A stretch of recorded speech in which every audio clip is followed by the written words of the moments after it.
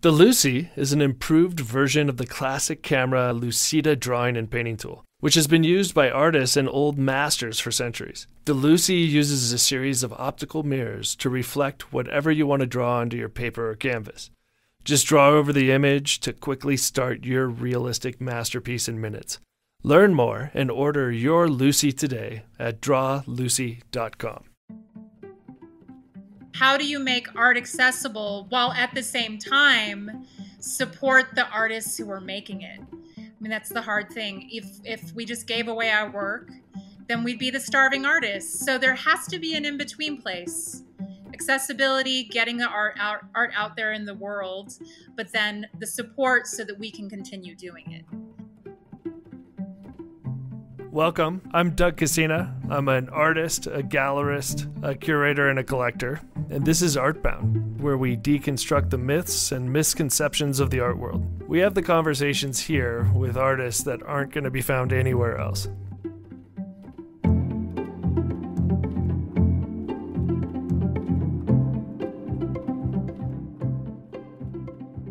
In this episode, we're going to be talking about the myth of the starving artist.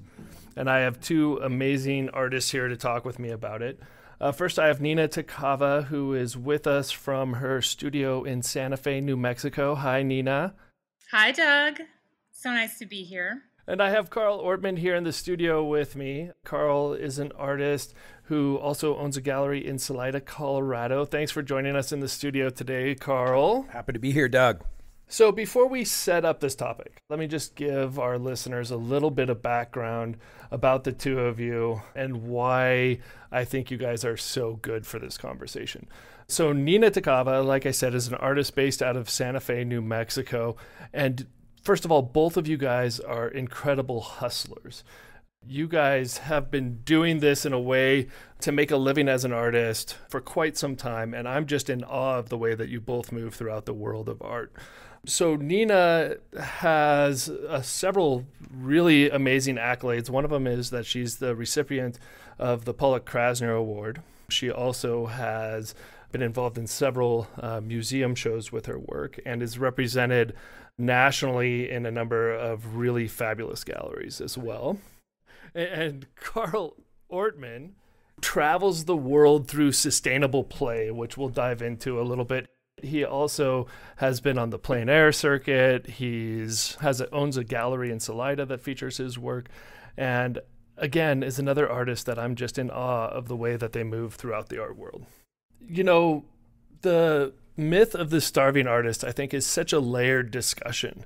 On one end, we build these temples to art. They are the epitome of what we think is our expression as culture. We have to buy tickets to be able to spend 30 seconds in front of a painting. And then on the other hand, we look at the people who create them and we say, okay, they should be doing this work for exposure.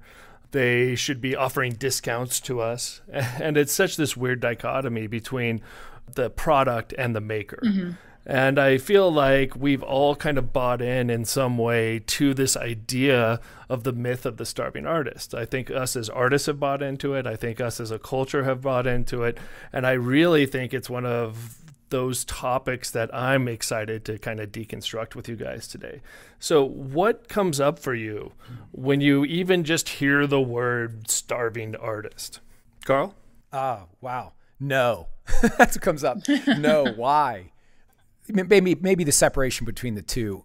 You know, what came up when you were talking was like, you know, there's two parts there. The mystique, perhaps, of how we're perceived by the buyer. And I love to have that intact, all the mysteriousness, anything that we can rub up against and take away something about that romantic ideal that we can step into. It allows us full expression, I would say. The other part of that is, and I think maybe that's where we're, you know, headed to this first discussion, is like, the impact that has on the artist, right? That they're starving and like they take on the buyer's perspective as I'm starving, I'm at odds with the world, you know, at odds with money. Nita, wouldn't you say that right? That like we're enough of at odds with money? You know, you could be making millions and you're making hundreds of thousands instead as a result of like, no, I'm going to do it my way, right? I'm going to keep my autonomy. Well, I think that there's I mean, there's so many different variations of what it means to be a successful artist and at what level and at what you choose, what category you want to fit in. I mean, there's like categories and subcategories all over the place. I consider people who are at the level of, you know, being world renowned or being what I quote unquote famous or making millions of dollars. I mean, that's sort of what I feel like the first time I ever heard of that was like when in art school, when we talk about art stars like Laura Owens or Mark Bradford, whoever was. So you got exposed to that early. Oh, for sure. I mean, I think that I got a BFA from CCAC, which is an art school in San Francisco and Oakland. And that was always part of the conversation in the late 90s when I went was, I feel like there was this idea that everybody had the chance to be the next art star. Well, and I was a little bit older. I was in my late 20s when I got my BFA, but I had been working and I was exposed to the real world, what I call the real world. You know, a lot of kids go to art school at 18 and they've never held jobs. They've never been, it's all very conceptual, whereas I had worked and was waitressing, etc. So I feel like I maybe bought into the idea of art star is like, wouldn't that be great? But I never expected that that's exactly what was going to happen for me. We have, again, these two parallels of the rock star, famous artist, Warhol type of example. And then what about the artist who's making a living? Yeah, yeah. Where did this idea of the starving artist even come from? Is it, you know, for me, I look at it and I think of like Van Gogh, right, who ends up being kind of this idealized example of the artist who struggled, who had mental health issues, who couldn't sell a painting throughout his, you know, maybe sold one painting in his entire life. And then, you know, years later is the epitome of what you see in a museum, and his work is worth fortunes. So where does that show up for you guys? Because that's art history presents forward this idea of artists being tortured, artists doing it all just because they're driven to do it, because it's their soul calling out for it. And I do think that there is a part of that, but because of art history compounding that, it's like somehow, unless you're tortured and you're only doing it for the joy or the need or that desperate feeling that you have to get the art out into the world, I feel like that is what people somehow expect of artists. Because it's glamorous and it's really intense and it's poetic and it's like ties in with literature and art and music and that artist that has something to say, right? Which I believe is a huge part of it. But at the same time, there's also the practical side of it and the side which is, you know, unless you're mentally ill, you might not be okay with living in a gray room with a single chair and like a can of beans. Like that's just not really that's not being engaged in a contemporary world where you're making art in tandem with the world going on around you. Right. I mean, and if you are at all interested in travel or discovering new things or having new experiences, that all takes resources. It's not just something that you can attain by living in a hut outside of a city, right? So, I mean, and in order to do those things, you need resources. So it's this catch-22 of, it's like you're only supposed to be dedicated to art according to quote unquote art history. But then if you want to be living and experiencing things and taking part in the contemporary world, you need money, you need time, you need resources, right? Carl, have you bought into this idea of the starving artist? Wow. You know, I was just going to ask Nina, where are you exposed to these misconceptions the most? I have an art gallery and I have beginner students come in, I have collectors come in and they language it. Where are you exposed to that? Mostly in school, education. I went to a regular 4-year state college in California and took art history classes as well as in art school. And I think that the educational system, you know, instills like, okay, this is history and this is what you're supposed to know. And because you've got centuries of art history informing contemporary artists, that's where I think it comes from. Where did you hear it most? Like from clients or from other artists? So many aspiring artists walk in my front door and they start using a dead language, you know, and it's almost like a type of creative language has evolved out of it where I'll lead people I'll navigate them through themselves so they can get in touch with what they are and aren't going to do, and kind of try and I have this like secret study of trying to rule out that dead language around starving, around scarcity, and drop them into abundance, and check in with this individual in front of me and see if they're actually going to do something about it. Maybe inspire them towards actualizing their art, their creativity. Right. So when we romanticize this idea of the tortured and starving artist, it sounds like to me, you kind of alluded to this a little bit earlier, Carl, that it can be something that we benefit from in some ways because it's a little bit of the magic of the, kind of romanticizing what we're doing as artists and the story that we tell each other. But then there's also the flip side of it, which is all these negatives, which then means great if you're this starving artist that, you should be just happy if somebody buys a painting from you at an enormous discount. Right. Or you should be happy with the exposure that you're going to get when I use your artwork for profit in my marketing plan. Yeah.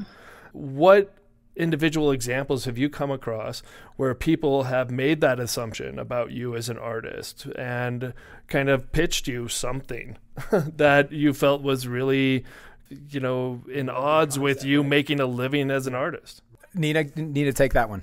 I get contacted online all the time, people saying, we'd love to share this and it will only cost you this much, or we have this many followers. There's sort of like the new digital side of it, which is interesting, which I don't personally participate in because I feel like art experienced in real life is so important first. But beyond that, people setting up open houses, for example, or friends who are realtors, or companies that are looking for decor for their space or to fill out their space. And they expect, or they tell you, oh, well, but the paintings will be available for sale in this multi-million-dollar home. And maybe someone would just buy the whole thing as is and take all your art. And sort of like this baiting you with this idea that you would somehow financially benefit, but that just having eyeballs on your work is enough. Or that's one concrete example I can think of. Right. They're like traps. It's almost like we ought to teach the solution to those traps in art school, right? Well, that's what we're here doing right now. There you go.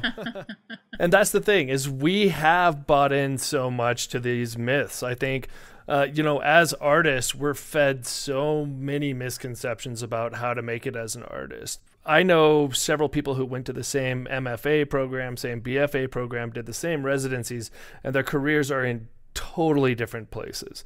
So there is no one path to getting there. Yeah. And I think that's maybe something that inspires us to buy into these myths, because we don't really have direction for that.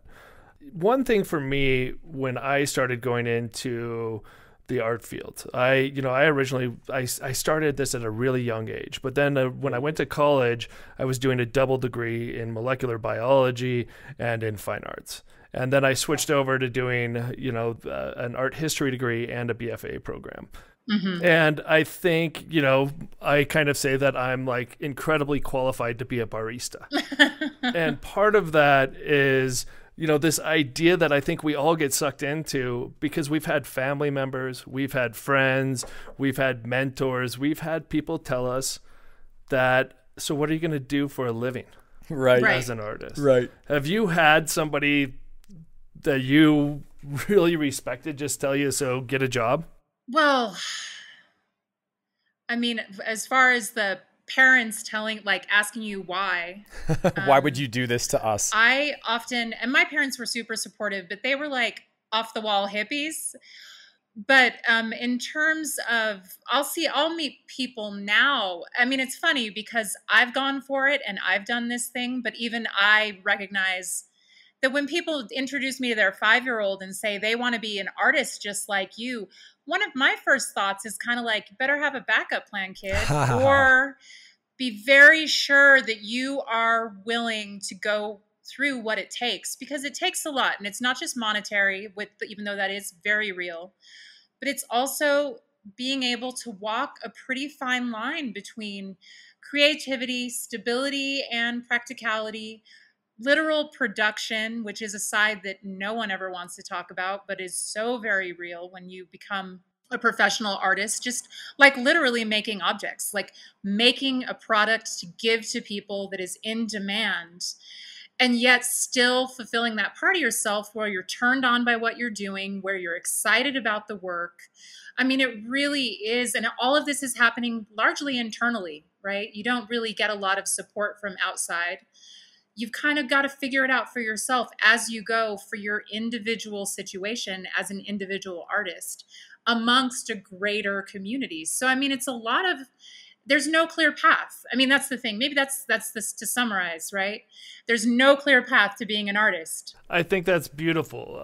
You Good also balance. touched on this idea about another romanticized myth that we all buy into too, about the inspiration of being an artist, that it's always about inspiration and not just about actually getting in the studio and making work every day. Right. I love the idea that, inspiration is for amateurs. Professionals get in there and they work. Yeah. Right. That you get to the easel and you hope inspiration shows up. Yeah. Well, I had a professor in college who was really fabulous about it. He's like, go to your studio, start cleaning, start sharpening pencils, do something like that, because when you're engaging with the work, when you're looking at an unfinished painting or something that was a non-successful painting, pretty soon you're going to get bored with cleaning and you're just going to dive in and start working. That's great. And that's what you need to start doing, is just work and work and work and work through whatever comes up for you. Well, I have a tendency to overwork. And I think that that's sort of it's just a different side, which is, and I've made a lot of bad paintings because of it. I have a tendency to just, instead of ruminating or being tortured, and I try and set things aside, but in general, that is the secret that I think should be taught first and foremost in art school, and after, which is you've got to get in here and do your thing. And whether you're cleaning brushes or taking notes or just working on actually putting paint down, you're going to get somewhere, and you're going to make some really crappy paintings in the process. And there's some paintings out there that I'm like, oh man, did I really put that painting out in the world? But somebody's out there loving it, and somebody's out there getting inspired by it somehow, because it's no longer collecting dust in my studio, right? So yeah, I think, what about you, Carl? Do you just go in, how do you start? Or, I mean, do you have like a work schedule? No, not at all. I can't, I joke with kids. I had 3 little kids in the other day, and I was like, when somebody calls you weird, pay attention to what those attributes are and find where they fit in the world. I'm incredibly ADD, right? Like, I have 12 projects at the same time. And me too. Yeah. Right. And I've learned to tell myself, and I'm very emotionally volatile. The coffee and the wine doesn't help. Or my dating habits. But I find that, I'm in the studio. I could really relate to what you were saying, that I'm in the studio and I'm very emotional, or I'm having a tough day, or I'm having a lack of inspiration. And unfortunately, I'm the one painting, right? Source isn't painting through me. I'm not out of the way of the painting. But I just, after all these years of doing this, like you're saying, if I'll just stay with it, tomorrow when I'm inspired or I'm on point, at least I have something started with which it painting through me can react to. So keep going. And just because I'm down today, I'm developing work that absolutely 100% sells tomorrow. And I've learned to just be like, it's okay that I'm not on most of the time. Yeah. Have you ever gotten to the point, Carl, where you've had all of these challenges come up and you've said, shit, I need to get a real job? Or have you ever had anything have you ever had a real job, Carl? How has this worked out for you? Wow. Yeah, right. You're laughing. This is a good one. And why do we even have to refer to it as a real job? That's part of the mythos right there that I'm even buying into, that I'm noticing, is this quote unquote real job that's not art, because art for some reason isn't a real job, right? Right. Well, I will say this on that point, Doug, which is, if you're relying on making your art and getting it out there in the world to do things like pay your mortgage, if you're lucky enough to be in that position, or pay your rent, or buy more art materials, I would argue that if you've if you don't have something else to fall back on, if your safety net does not exist, You don't have like your Absolutely. like if you're not doing an adjunct teaching, or you're not tutoring on the side, or you're something, but if you only have your art to really rely on, I think you make more art. And maybe you make some of that art, like I said earlier, is not as good as all the others. There might be some weaker paintings, but there's going to be more of them. And that, in my opinion, is kind of how you get better at painting and how you discover what you want, which is make a lot of paintings. And, you know, whether that's 4 a year for you or 40, I don't know, somewhere in there. But it does keeps you on if you're like, or if you have deadlines and commitments with galleries where they're expecting 5 pieces from you in a couple of months, like that's motivation.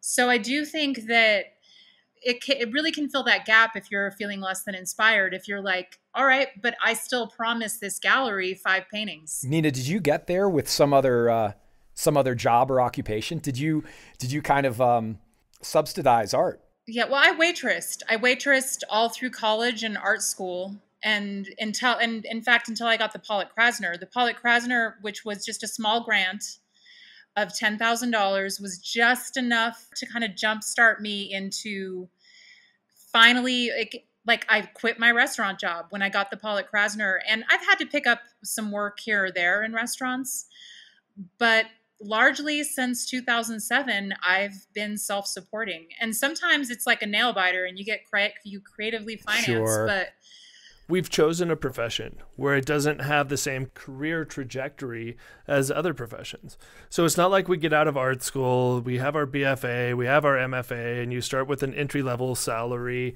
of, you know, Right. 30 some K a year, and then every couple of years you get that would be amazing. you get a raise and you get these accolades, and then you can put your resume out to get a different, you know, Yeah, why can't we have that system? Doug, let's get that system. That sounds awesome to me. I think the reality is it takes a long time before you get good. Yeah. You have to make a lot of really bad paintings before you're to the point where people are really looking that your work is that sought after. Yeah. You know, I look at the careers of, let's say, the abstract expressionists in New York.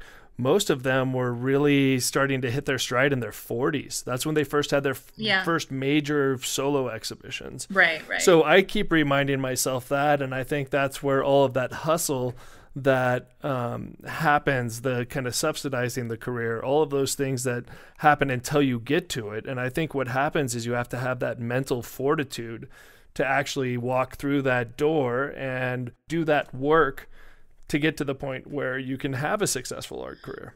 Well, and I would argue you have to work your butt off, honestly. But you're also talking to one of the hustlers, right? Which is, I feel like, again, if we're going back to like sort of that Hollywood or art history version of an artist, like I joke about like the artist with the beret on and a cigarette and an easel with just staring at there are some artists who really do work that way, but I put on my apron and I go to work on like 6 different paintings. There's like an order to things. There's so much literal work involved that I don't know how a lot of other artists do it, but I think that but it's like work.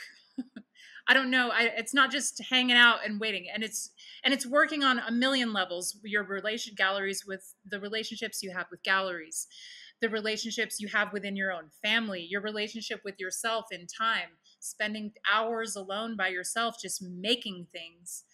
I mean, that all comes into play in the hustle, you know? And for everybody who can't see what's going on here, Carl basically has a beret on.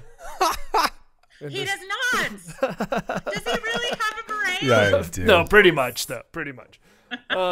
So we're going to go ahead and take a quick break, and we're going to come back to the overall view of the starving artist in society, like how we bought into this as a culture in whole, and kind of look at the kind of broader picture a little more and see how we can address that.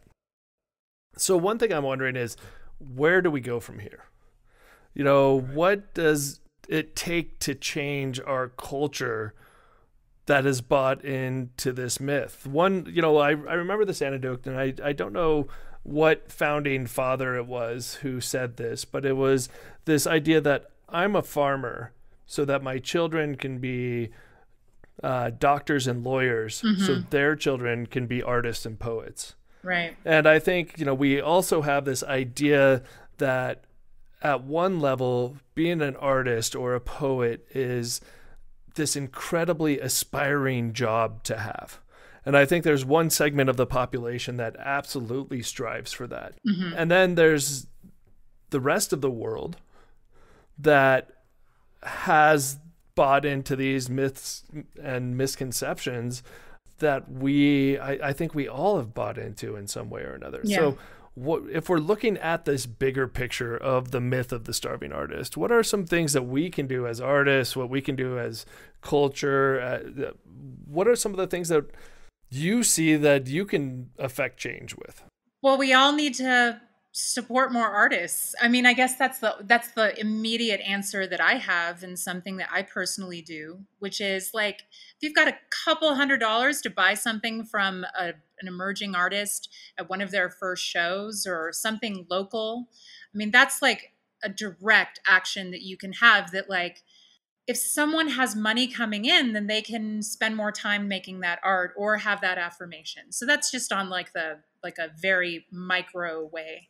But in terms of larger scale, I remember being in art school and thinking, and I was waitressing and working, and going to school full time. And I was like, God, if I could only, like, if someone could pay me $30,000 a year to make X number of paintings that we would just give away, I could be okay with that. Now, I probably would be stretched to live on $30,000 a year, but maybe more public works. I mean, I think about, the New Deal and putting artists to work making murals or doing public arts. That's where I feel like systemic support from our institutions really could make a huge difference. Like, could museums or local governments, and it's small and in piecemeal, but a lot of times it's hard to get support unless you're already very well established. So I don't know. I mean, I feel like there's a lot of room for creative thought because the world needs art. I think you hit on a couple of really interesting things with this idea around policy and art, because one of those is, and I remember kind of diving into this once for a PBS special, and what it was we were talking about how do you sustainably support arts. And I think most people go into, okay, supporting institutions and nonprofits and museums. But in my mind, that starts to really get towards this bureaucracy where there's several people who are deciding who gets those funds. They have usually an agenda in some case or another, and it might not be promoting the most interesting and engaging and challenging art out there. And it might actually soften what the art is that we're seeing as a public. Yeah. So I keep going back to what you said, and that's go buy a painting. Yeah. Support artists in a real way. But now how do we look at, is it an idea of education? Do we start we've lost elementary education with the arts. Is it something that we need to really start instilling in people, like the value of what this can be in a culture? Yes. I look at artwork as the purest form of magic, that you're imbuing an object with source, with God, with a whisper, with a prayer, whatever that might be. And when people engage with that object, it can change their life. It can change the way they look at themselves. It can change the way they engage with the people around them. And it can really affect change in this world. But how do we invite people to have that conversation more and more with art and see the value of that? Yeah, what is the value? I view it as I'm out there on a different level. I think, Nina, you're primarily in art galleries. Is that correct? Yeah, entirely. Yes. Okay. So I'm out there. You might say I'm on the street in a way. I'm not in the streets, but I mean, You're not in the streets in the form of like a starving artist on the streets begging people to buy your paintings. I may be painting with the homeless, but I'm not starving. I'll take them out to a fine dining meal. But see, that's an interesting conversation from my perspective, because I hear the complaint a lot, like something should, like we should value something.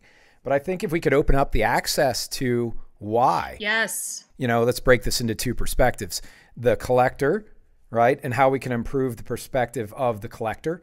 And then I think in order to do that, we really have to pay attention to our role as artists in informing the collector. Like, I think we could do more around informing them, around building value as to why we are valuable. I think we go right into the complaint, like we should be getting money.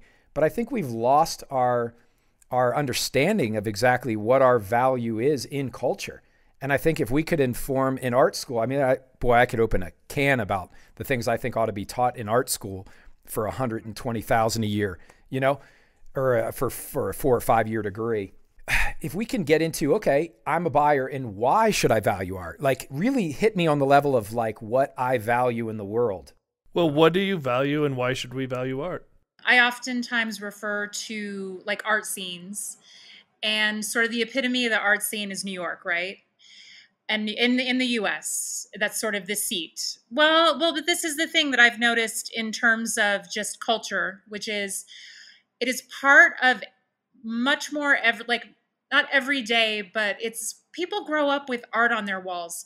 People collect art. It's part of the culture of, and I'm not saying, it's just something that I've noticed whenever I go to New York. Yes. Whether it's someone's parents' house, someone's grandparents, maybe because they're in buildings and they don't have a lot of windows and they don't have a lot of beautiful views like we have out here in the West. Right.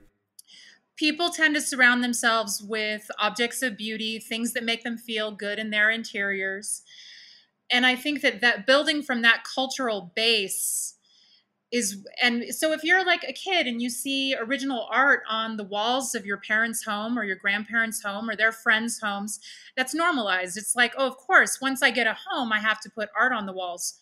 So I spent 5 years in the Pacific Northwest. And what I would say is because there's so many windows, there's not a lot of walls, people have beautiful views.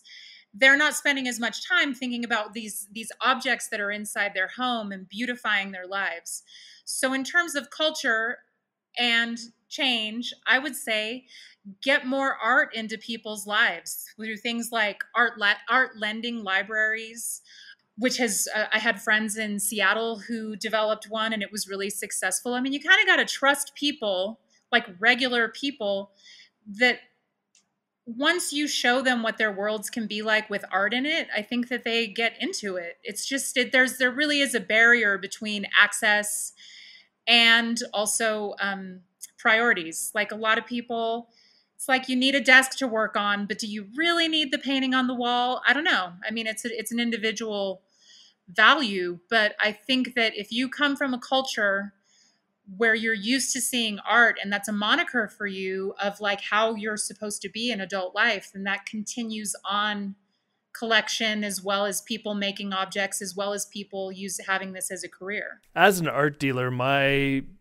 what I'm hearing is go buy more art. Mm-hmm.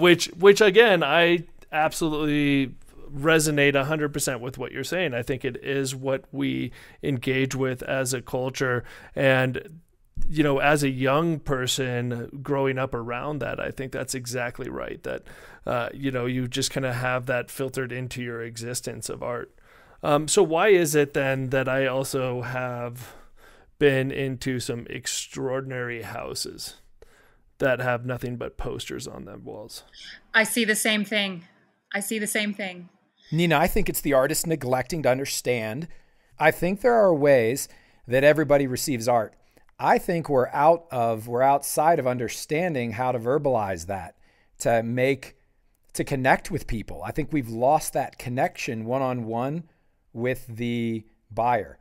And you're in galleries, so I think it's up to the sales staff to understand fundamentally why art resonates with people and to connect with that need when the buyer comes in.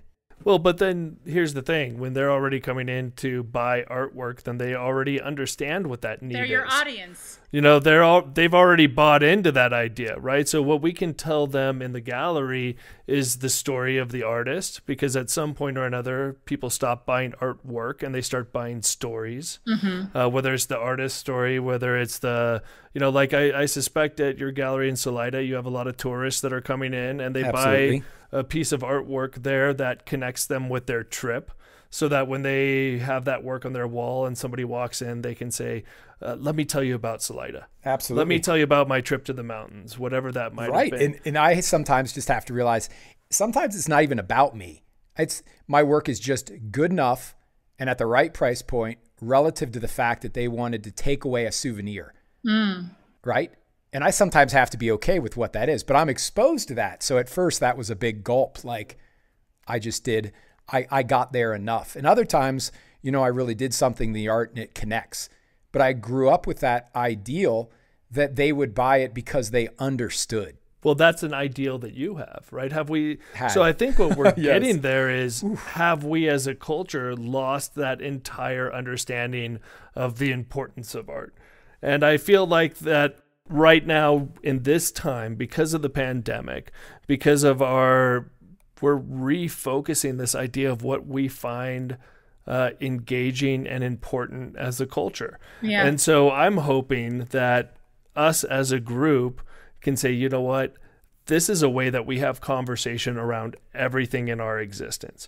Art is catalyst, and we can be that catalyst towards having those conversations, towards cultural change, and show how important the art is towards having those conversations. See, Doug, that's something I value about you. You always show me, you're always making the connection of social relevance in our conversation. You've opened up my eyes as an artist. It wasn't there. That how is this relevant to the social dialogue? And I think you open up that constantly, and you're making me, Nina, you touched upon this as well. Are artists picking their eyes up from the canvas and going out and seeing the social relevance? So what can we do individually to continue this conversation forward? What can we do to combat these negative cultural messages about a starving artist? Right. A few of us that have gone to the other side, perhaps, and have gotten out of the way of this misinformation, I think are having exponential results. And a platform like this that is open to that non-traditional conversation, it's a different kind of conversation, isn't it, Nina?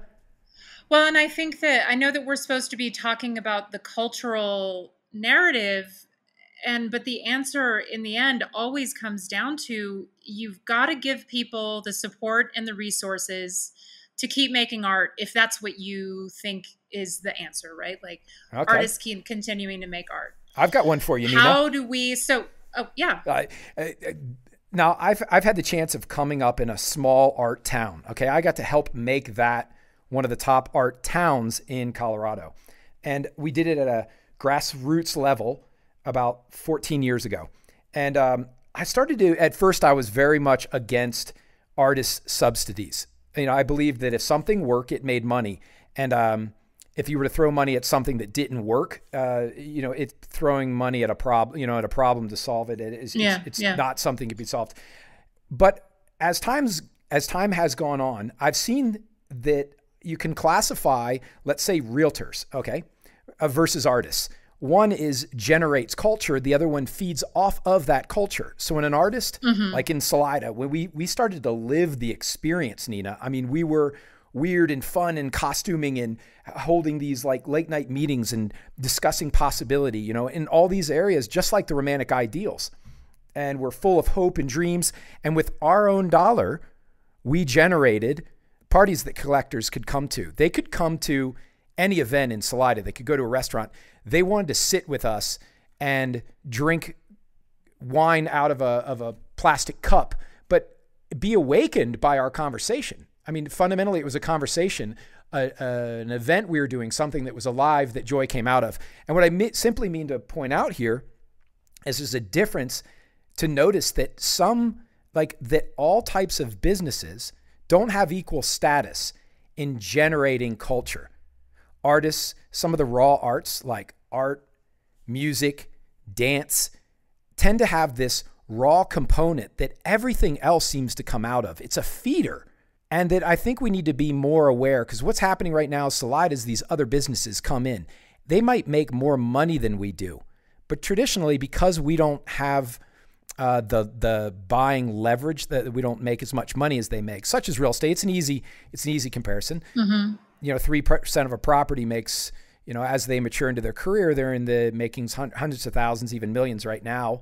and they buy up the buildings, and suddenly the cost of real estate goes up. So I think in that middle phase, when you've got a town that's really generating possibility, for us to identify that there are a few things that really generate what restaurants feed off of and clothing stores feed off of, that we need to preserve. And I think that's where some subsidies can go. Yeah. But I think it's going to take us as artists knowing how to language, almost having our own lobby and saying, hey, look, we really have impact on culture. And you don't want something gentrified, and yet we don't want to shame growth. What do you think? Well, I mean, my cynical side immediately when using the examples of restaurants in a town, it's like, well, then the restaurants want to just borrow your paintings for free to put on their walls from your local gallery. I mean, it's hard. You'll get great exposure. Because the answer, exposure. You'll get great exposure. Tell me about exposure. And then, why don't you go visit the gallery? I mean, it's true. I mean, I wish I had come up with that example earlier, but right. Could we tackle exposure for a second? That's like something you get when you're outside too long from being cold. Right. Well, and the bottom line ends up being, I mean, we keep coming back to it, is getting people resources and having sustainable resources for artists to continue making work. So is the answer, I mean, there's institutions, there are grants, there are awards, but oftentimes it ends up being the most well-recognized artists who continue to get those. It's like, once you make it, it's a lot easier to make more. So I just don't really know. I feel like, do we all need to have, like, as you said, Carl, a grassroots community-based project that encourages people to make art? But then once you do that, you also have the question of curation and quality. And I mean, it's so complex. Doug, just fix it all for us. Okay. You can do He's it. in the process. Get it, Doug. On that, it looks like there's a couple of things that we need to kind of look at as artists, as patrons of the arts, as curators, is policy, is education, and going out and buying paintings, right? For me, I think those seem like, and then we'll just solve all the woes of the world. Yeah. So there we go. Sculptures too, and photographs. Yes, sculptures and absolutely in all art. Just being a connoisseur of the arts, because I think part of it too is just modeling behavior that we want to see in other people too, and modeling how we can, put that out there. So that's one thing that I'm constantly trying to do is how do we take art outside of the gallery? How do we have these discussions with art in the context of a larger society? And how do we keep pushing that dialogue as art, as activator for those conversations? How do you make art accessible while at the same time support the artists who are making it? I mean, that's the hard thing. If we just gave away our work, then we'd be the starving artists. So there has to be an in-between place. Accessibility, getting the art out there in the world, but then the support so that we can continue doing it.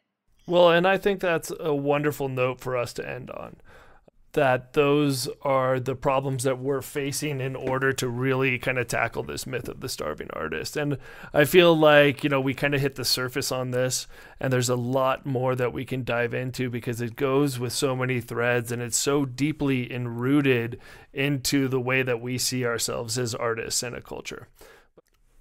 Thank you guys so much for joining me and diving into this really complex and I think really emotionally and charged and important conversation. I'm so grateful to have had you guys on this conversation today. Good to be here. Thank you, Doug. And it was so nice meeting you, Carl. You too, Nina.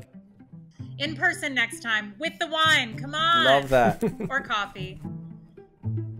Thank you, everyone, for listening to the Artbound podcast.